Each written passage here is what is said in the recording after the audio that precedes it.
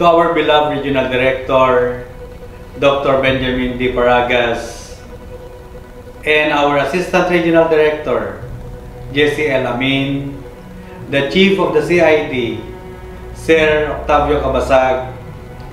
Good day and congratulations, DepEd Region 2, for always inspiring learners and teachers in the name of arts and culture. With the team Sining ng Pag-asa, SDO Cauayan City is committed not only to support, but to take the lead in providing opportunities to promote Filipino culture and arts between and among educators and learners. With the support of stakeholders, local governments, and the whole community of Cauayan City.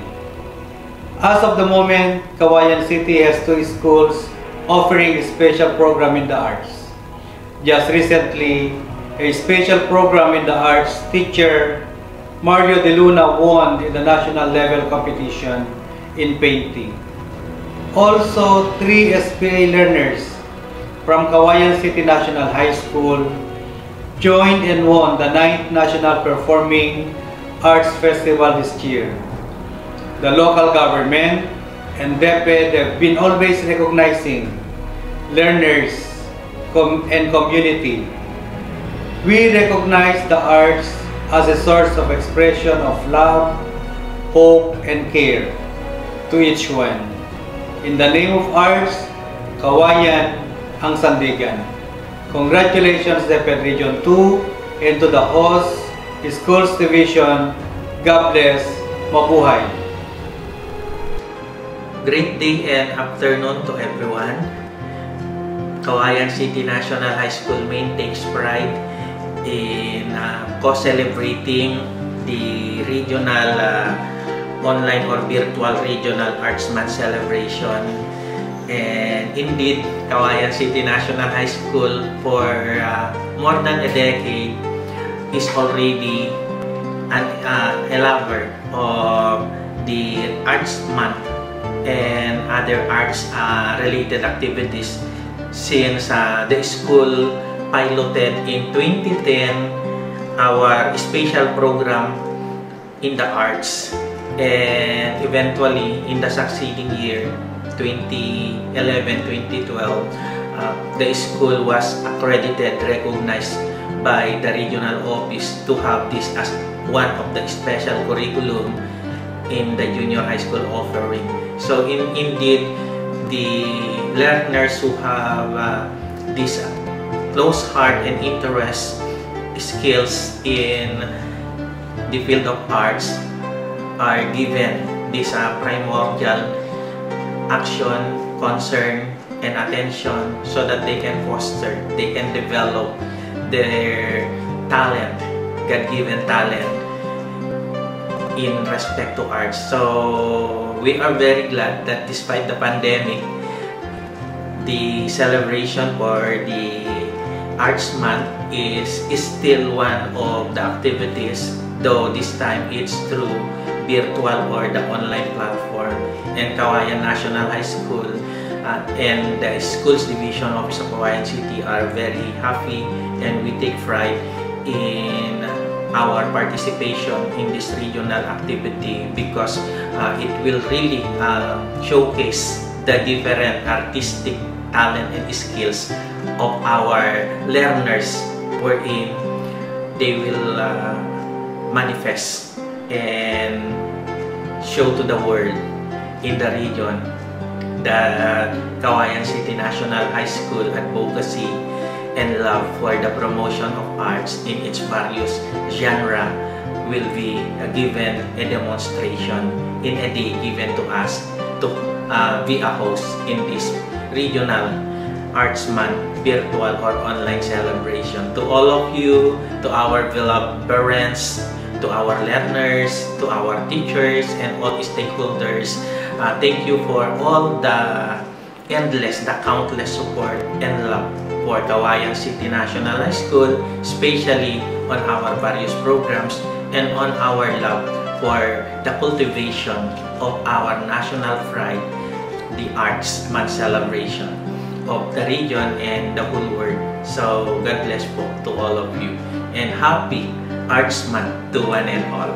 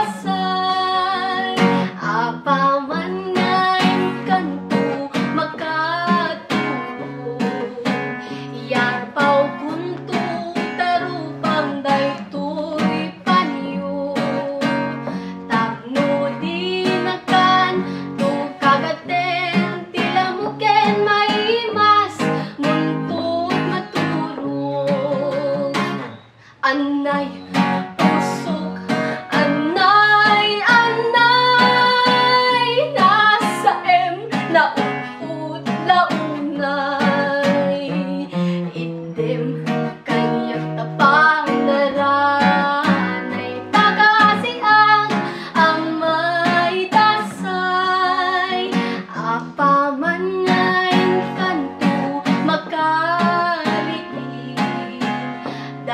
dagusin kantua sa puyo, tengen, ililili, kas may sangaw, bintana namin, sang iniisip, anay, pusok, anay, anay, nasa nauput, launay,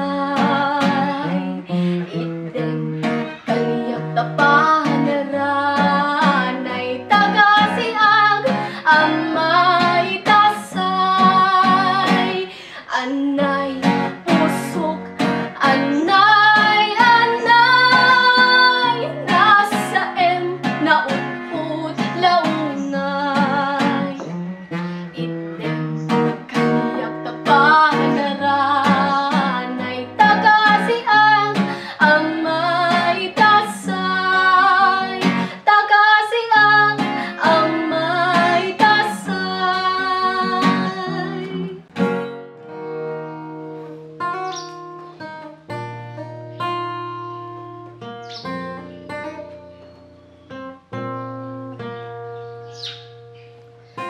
Sana'y di magmaliw ang dati kong araw, nang munti pang bata sa piling ni nanay. Nais kong maulit ang awit ni ng mahal, awit ng pag-ibig, habang ako'y nasa duyan. Sana'y di magmaliw ang dati kong araw, nang munti pang bata sa piling ni nanay. Nais kong maulit ang awit ni ng mahal, awit ng pag-ibig, habang ako'y nasa duyan. Sa aking pagtulong na labis ang himbing, ang bantay ko'y tala, ang tanod ko'y bituin, sa piling ni nanay, langit ay buhay. Puso kong may dusa, sabik sa ugoy ng duyan.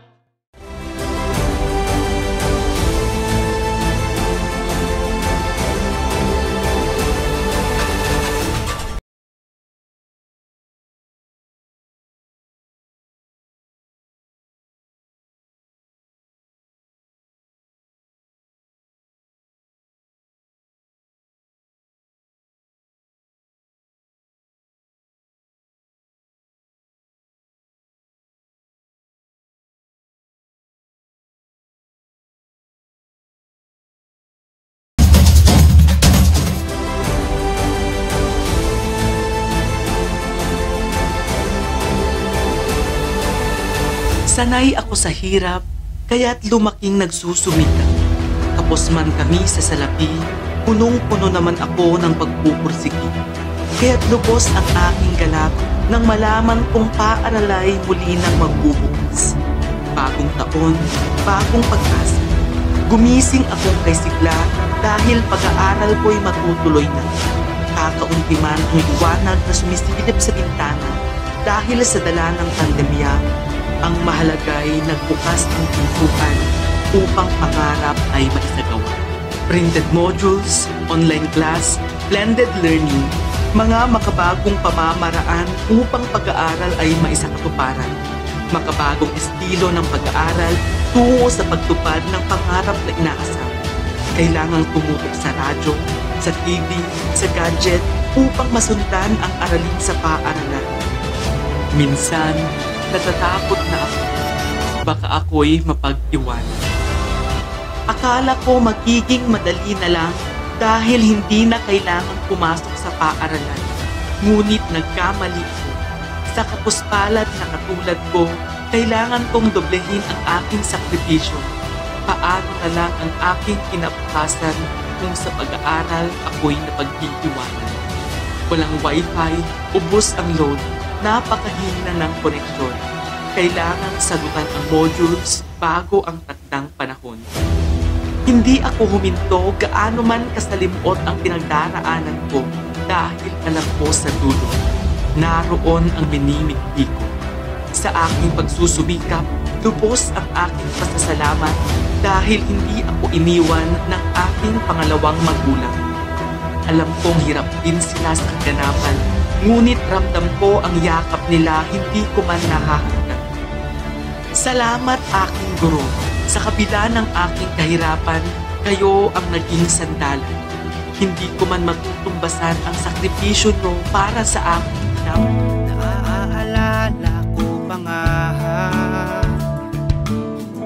nung una kong maligo sa ulan, hindi malimutan ang ligaya.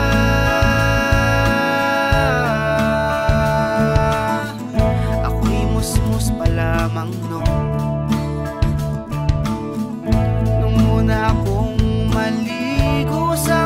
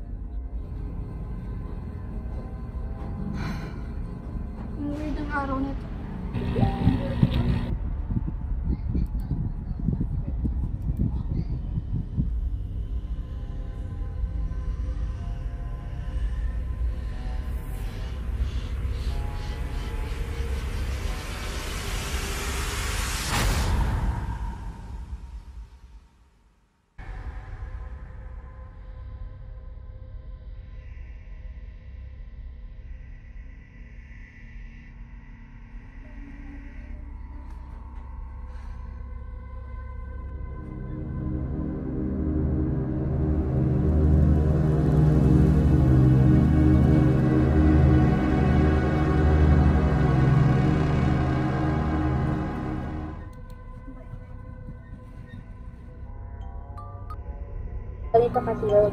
Ang hapon, pumunta ako dyan. Kumakatok ako, pero hindi ko naman sinasod.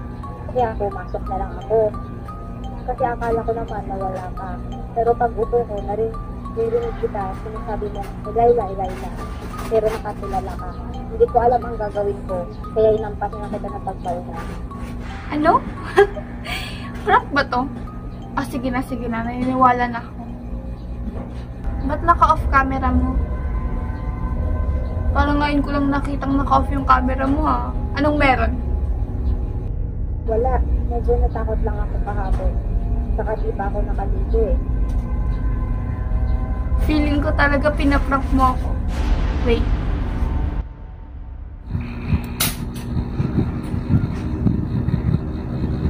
Anong nangyari sa'yo?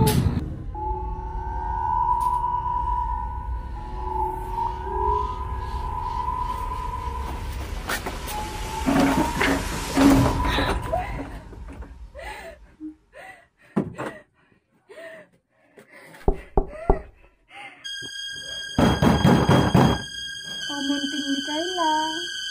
Buksan mo.